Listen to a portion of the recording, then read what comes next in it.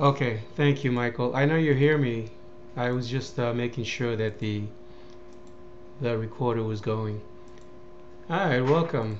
Tonight we'll spend a little more time, a little bit of time looking at some verses surrounding the two-edged sword. Let me minimize the screen. If you bear with me, sometimes my computer is so slow. I have to check that flash player. It's so annoying sometimes. All right. Let's see if I can get this to come up here. Have you seen Eric at all? I know he was offline for a little bit. It's just I haven't seen him in a while. Alright, let's see. We'll look at the number 2 first. So let me post the heading. And by the way, I offered some verses on the Berean Study site. Let's see if Paltalk is going to cooperate tonight. The number 2, or the double, I think is looking at the judgment on Babylon. There is a study, I think the name of it is Paying Double. It's on the Berean Study site. I'm not going to go over every verse again regarding the number 2, but I think it's important, Lord willing, in trying to understand Hebrews 4, verse 12. For the word of God is quick and powerful. Let me post that. Hopefully I can get the colors to stay. Okay, there it is. The word of God is quick and powerful and sharper than any two-edged sword, piercing even to the dividing asunder of soul and spirit, and of the joints and marrow, and is a discerner of the thoughts and intents of the heart. Now, you know what I think is interesting here, just at the start, is the fact that God is doubling the wording here. Can you see that? Soul and spirit, joints and marrow, the discerner of the thoughts and intents of the heart. And whenever we see that, there are some other examples done the same way with the number 4. Whenever we see that, I think God is emphasizing the importance of the number 2 here as it relates in the context to the judgment on Babylon. And we see in Jeremiah chapter 16. So first of all, the word of God is the sword of the Spirit. We'll look at that also in a few minutes. But just looking at how the number 2 is used, we read in Jeremiah 16:18, and first I will recompense their iniquity and their sin double. Have you ever wondered about that? And their sin double. What does that mean? Because they have defiled my land, they have filed mine inheritance with the carcasses of their detestable and abominable things. We also read in Psalm 12, verse 2, they speak vanity, every one with his neighbor, with flattering lips, and with a double heart do they speak. So again, what does it mean to recompense the sin double, and the fact that the church has a double heart? Jeremiah 16:18, and first I will recompense their iniquity and their sin double. There it is again. Because they have defiled my land, and oh, wait a minute, I think I have that verse twice. I'm sorry, I posted that verse earlier. I'll have to remove that. Jeremiah 17, verse 18. Let's start with the hold on one second. Bear with me one second. Alright, let them be confounded that persecute me, but let not me be confounded. Let them be dismayed, but let not me be dismayed. Bring upon them the day of evil, and destroy them with double destruction. So again, my question is, what does it mean when God speaks of double in the context of bringing judgment on Babylon? So it's not a coincidence. I think we do see a pattern. Look at Judges or Jude 1 verse 12. Look at the last part. Twice dead, plucked up by the roots. Twice dead. Double destruction. So how do we understand that? Isaiah 51 verse 19. These two things are come unto thee. Who shall be sorry for thee? Desolation and destruction. Maybe that's why God is using the number 2 here in the context of judgment to relate to the death of Babylon, because it's always desolation, destruction, famine, the sword. You see that? Perhaps that's what's in view, and why the number 2, given the proper context, is looking at the judgment on Babylon. So these two things. What about Revelation 21 verse 8, where we read about the second death? But the fearful and unbelieving, the abominable, murderers, whoremongers, sorcerers, and idolaters, and all liars shall have their part in the lake which burneth with fire and brimstone, which is the second death. Okay, Miss T.S., hi, welcome. Just getting started, offering some verses, looking at the number 2, first of all, in the context of judgment. Twice dead, desolation and destruction, the second death, rewarding, let's see, like Jeremiah 16 verse 18, I will recompense their iniquity and their sin double. So just trying to lay the foundation here, just to show, or at least offer some verses with the number 2, so that when we look at the two-edged sword, and I know in the past I've been taught, and without doing Bible study, and this is where I think it's important. You know, by God's grace, we have the Bible. We also have teachers many times, and they're not always faithful, but here's another reason, I think, Lord willing, why it's important that we make sure that we don't simply quote a Bible teacher. We don't trust what they tell us. We have to look. We look at the Bible to make sure that what they're offering is accurate. Because this is a verse. Let me post the heading here. What I was going to say is that this is a verse, if you look at it on the surface and then connect it with another verse, which I'll share also in a minute, we might get the impression, at least I did, that the two-edged sword, we're looking at one sword that is God's judgment, and the other sword, or the other side of the sword, would be salvation. Pops, hi, welcome. Now, correct me if I'm wrong. Isn't this the way you've understood maybe Hebrews 4 verse 12? For the word of God is quick and sharper than any two-edged sword, piercing even to the dividing asunder of soul and spirit, joints and marrow, and is a discerner of the thoughts and intents of the heart.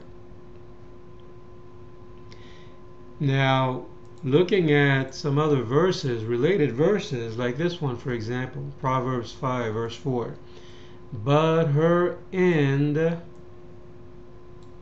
is bitter as wormwood.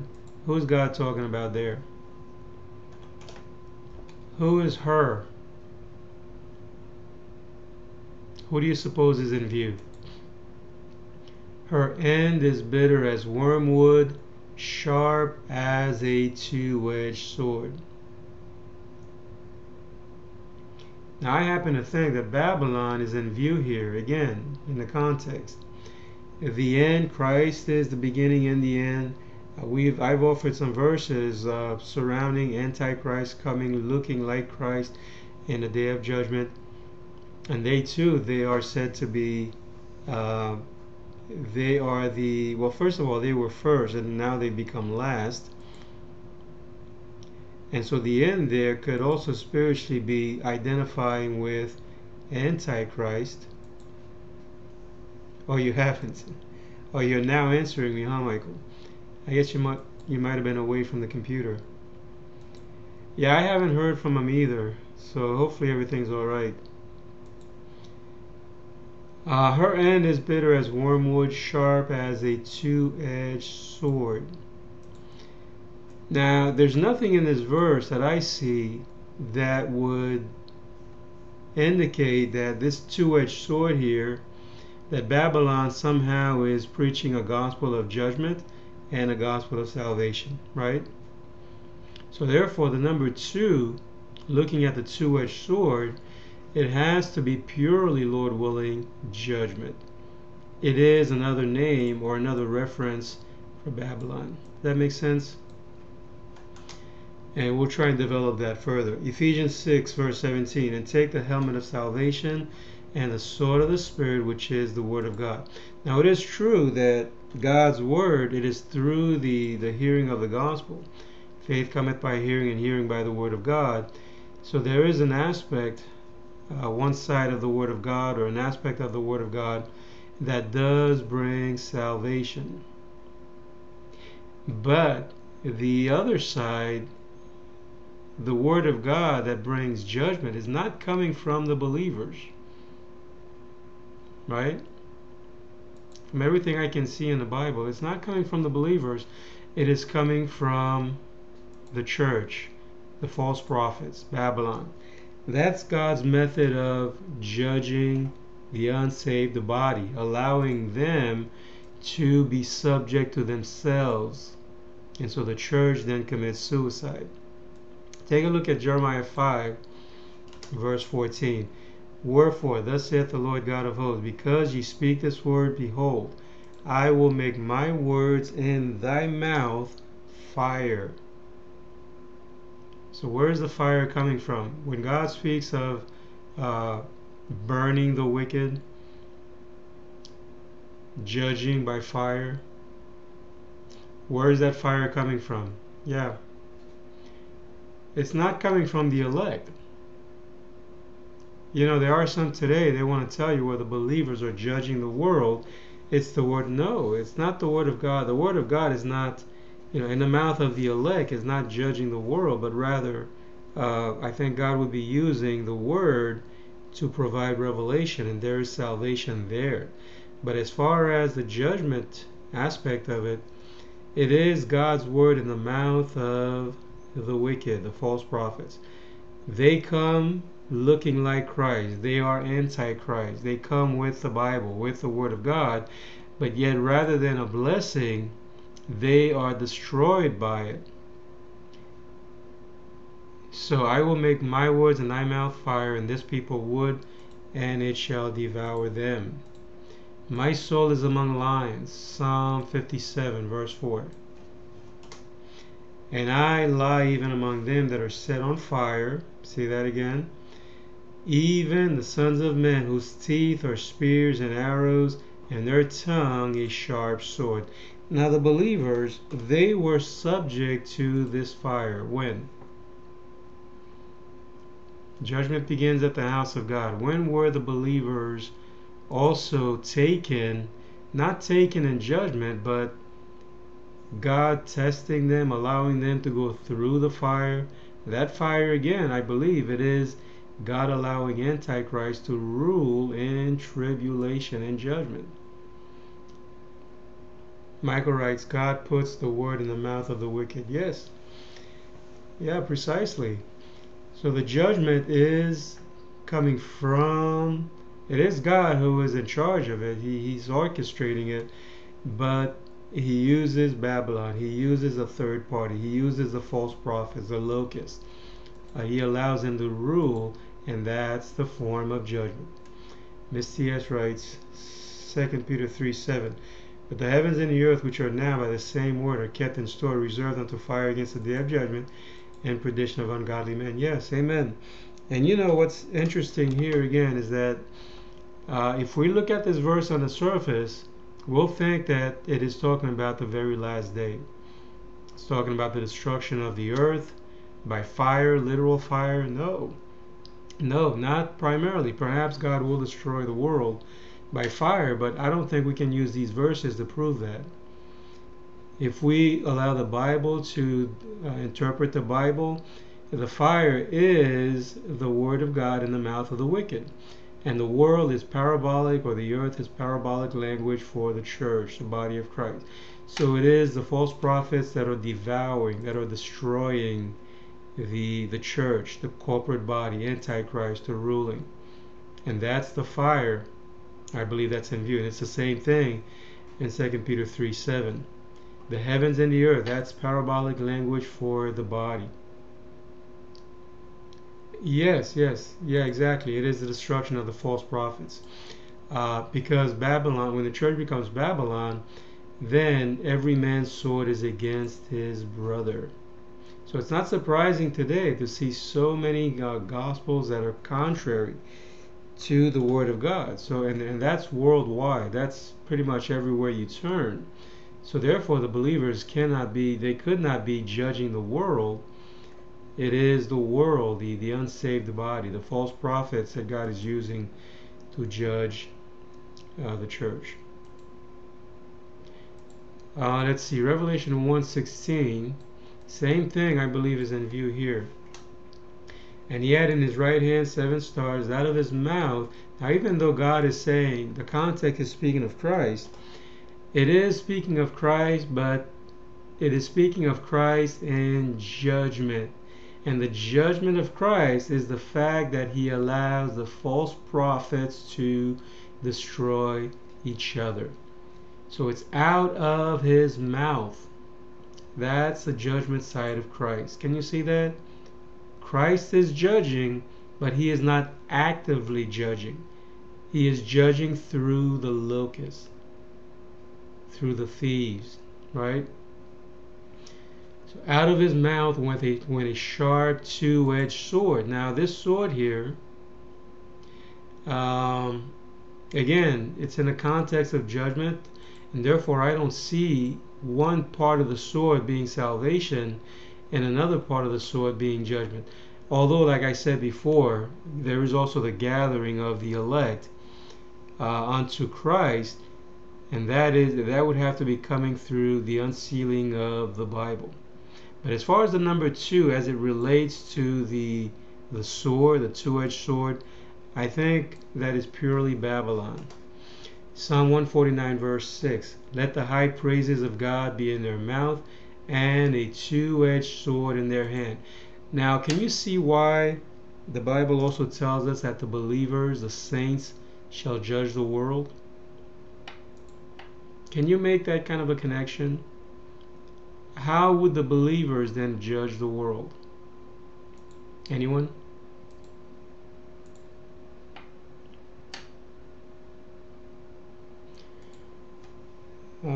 I was going to put some other verses here, but that's okay. How are the believers, the saints shall judge the world? How are they judging the world? Well, because they're judging the world with whom? By knowing who is who. No. How can you know who is who? How can you determine who? Are you saying by knowing who's elect or who's a believer? Miss T.S.? If false prophets, if the fire is the word of God in the mouth of the false prophets, so how is it that the believers are said to be judging the world with Christ?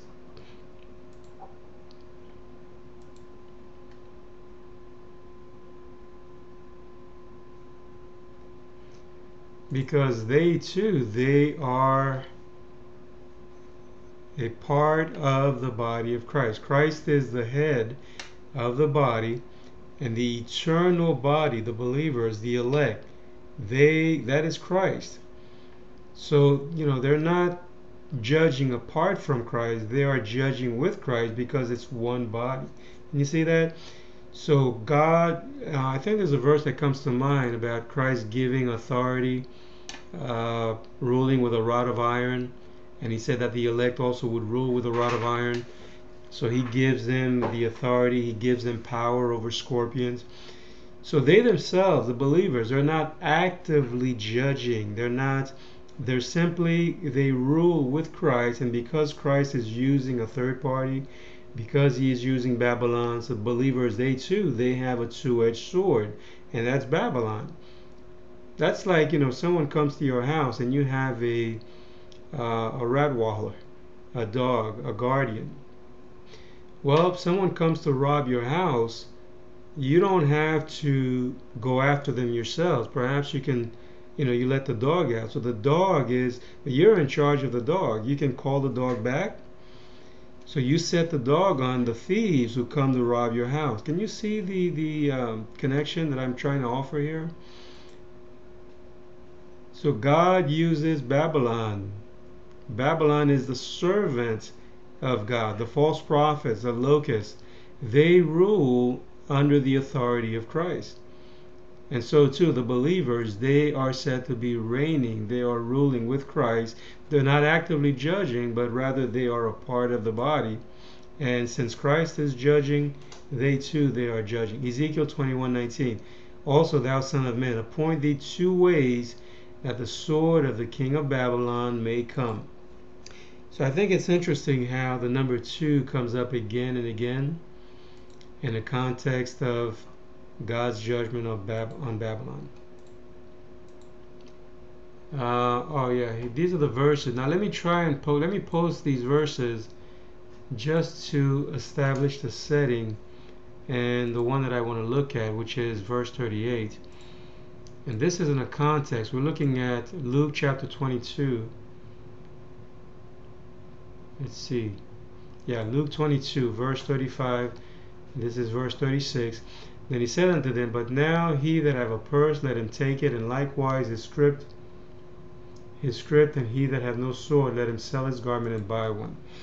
And I think what's in view here is, Christ is about to go to the cross, and that was a type of the church coming into the Great Tribulation.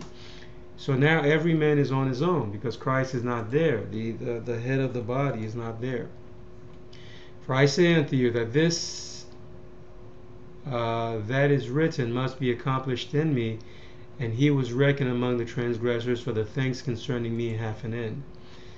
And then in the same context, in verse 38, we read the disciples saying here, and they said, Lord, behold, here are 2 swords. So my guess is that perhaps they're not understanding that Christ had to go to the cross, and they are ready to do battle with those who are coming to take him. And yet, and here they're giving him 2 swords. They're offering 2 swords. And the 2 swords there, spiritually, it would have to be relating to Babylon. So they're saying, here, go ahead and defend yourself. So, and I think we see some of the, some of this in other verses in the Bible. They don't understand that the judgment Christ had to endure, and therefore they try to, band together and as if they are going to do battle with Christ. Can you please hold on? I think it's rude, you come into a room and you start posting. So I'm going to leave the red dot. You're welcome to stay if you want. I'm sharing some verses here in a Bible study, and then we'll open the mic after that for a discussion. Okay, any questions so far? In verse 38, the 2 swords there seems to be implying again the nature of the judgment that God brings on the church. Alright, Ezekiel 21 verse 9. Son of man, prophesy and say, thus saith the Lord, say, a sword, a sword. Now, you know why God doubles things in the Bible, correct? Remember the dream that Pharaoh had, and then Joseph was interpreting the dream, and he said that the dream was double on the Pharaoh because it was sure to take place.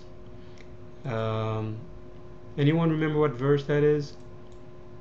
Let's see.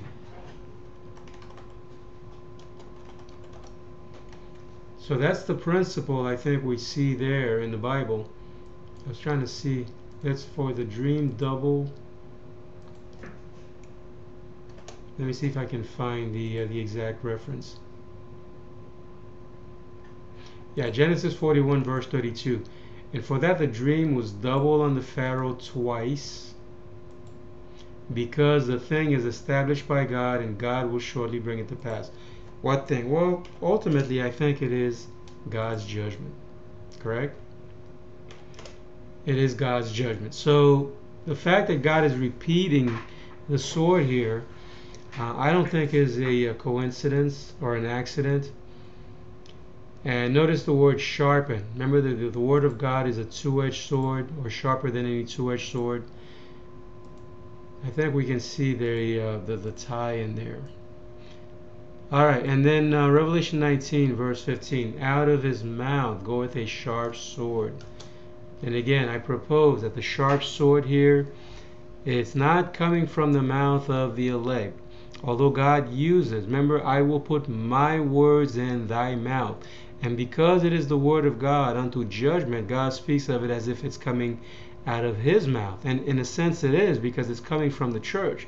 The church identified corporately with the body of Christ. Does that make sense? So out of his mouth goeth a sharp sword, that with it he should smite the nations, and he shall rule them with a rod of iron, and he treadeth the winepress of the fierceness and wrath of Almighty God.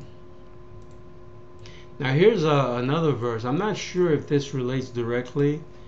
God also looks at Babylon with the number 2 in mind, or in view.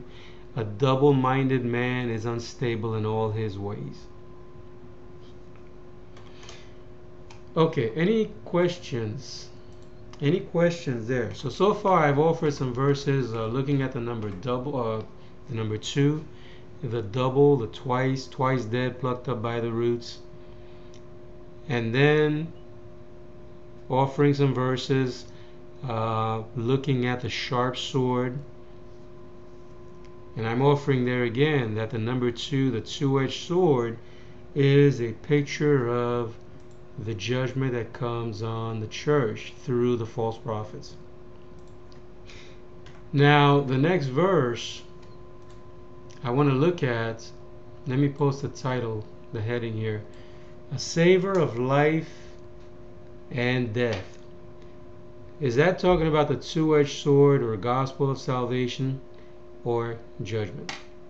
Now Family Radio in the past, Mr. Camping, without even really showing other verses that would confirm this, and you and I, this is just how gullible perhaps we are when it comes to spiritual things.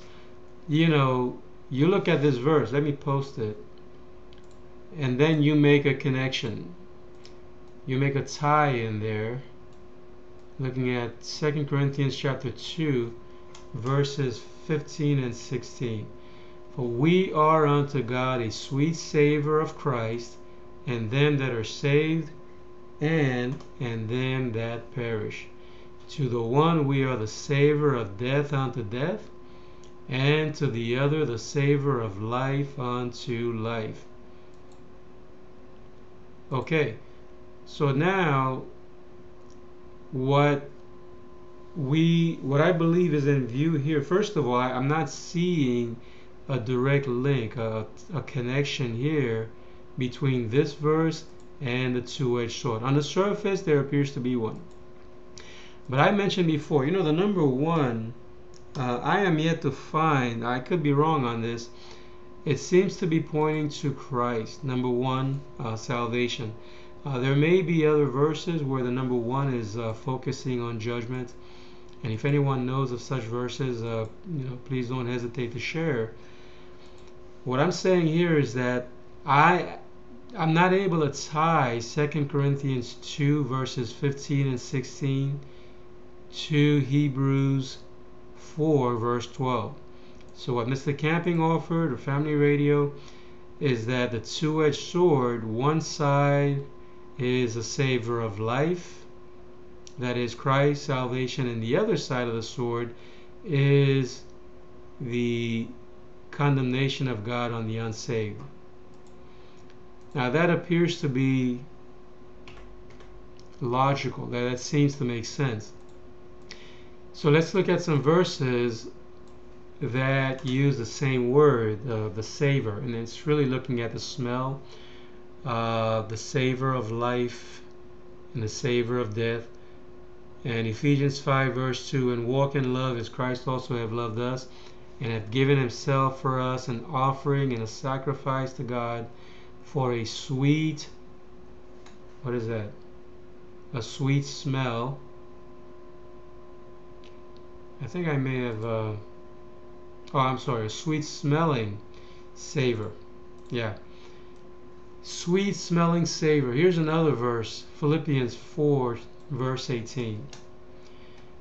But I have all and abound, I am full, having received of Epaphroditus the things which were sent from you, an odor of sweet smell. It's the same word, a sweet savor. It's a sweet smell, a sacrifice acceptable, well pleasing to God. Let me just share a couple of more verses, and then we'll try and discuss them. And John chapter 12 verse 3. Let me just look at the latter part of the verse. And anointed the feet of Jesus, wiped his feet with her hair, and the house was filled with the odor of the ointment. Now this is actually another Greek word that is used here for sweet smell or savor, but I think the context is looking at the same thing. And in verse 14, 2 Corinthians chapter 2, now thanks be unto God, which always causeth us to triumph in Christ, and maketh manifest the savor of his knowledge by us in every place. And then two more verses, Ephesians 5 in verse 2. Walk in love, as Christ also have loved us, and have given himself for us an offering and a sacrifice to God for a sweet smelling savor. A sweet smelling savor. And then Philippians 4 verse 18. Now here's another verse that I think I doubled up on. Sorry about that. I already posted this verse, so I'll have to remove it. Okay, so to summarize, what I'm offering is that I am not seeing a direct connection. Now again, I could be wrong. I tried to look at some of these verses and try to relate them. I'm not seeing a direct tie in there between 2 Corinthians 2 verse 15 and 16 and Hebrews 4 verse 12. So the two-edged sword that we read about in Hebrews 4 and elsewhere in the Bible seems to be looking primarily at God's judgment on Babylon. Now in 2 Corinthians 2 and verse 15 and 16, for we are unto God a sweet savor of Christ and them that are saved. Well, yeah, Christ comes. The gospel is about judgment and salvation, correct? The gospel is about judgment and salvation. And so, of course, when the word goes out, when, throughout the New Testament church age, and even prior to that, it's all about the name of Christ. The wages of sin is death. So it's all about the name of Christ. In the name of Christ, there is judgment and there is salvation. But that does not imply necessarily that this is also relating to the two-edged sword. It doesn't mean that the two-edged sword is in view. When it comes to the two-edged sword, I think it is primarily looking at God's wrath, God's judgment through the locusts, through the thieves, the false prophets, the men of renown, Nimrod. So with that said, let me post the summary, and we can open for discussion or offer of correction. Oops, hold on one second. So what I'm offering here again, the Bible appears to be associating, and the reason that I summarize my the studies that I offer is rather than just looking at a bunch of verses, not really understanding how I'm looking at them. This will sort of like give you an idea as to, again, the purpose of the study and the conclusion that I'm able to come to until we would find other information in the Bible that would lead us in another direction. Alright, so the Bible appears to be associating the two-edged sword to the Word of God, and that's Babylon, believe it or not. In judgment, the Word of God is Babylon. Why? Because it is the Word of God in the mouth of the wicked. The number 2 would seem to relate to both judgment and salvation. In judgment, however, Babylon is the object of wrath, and therefore this number is highlighted to reveal her judgment. Okay, any questions? Let me turn off the recorder and we'll open for discussion.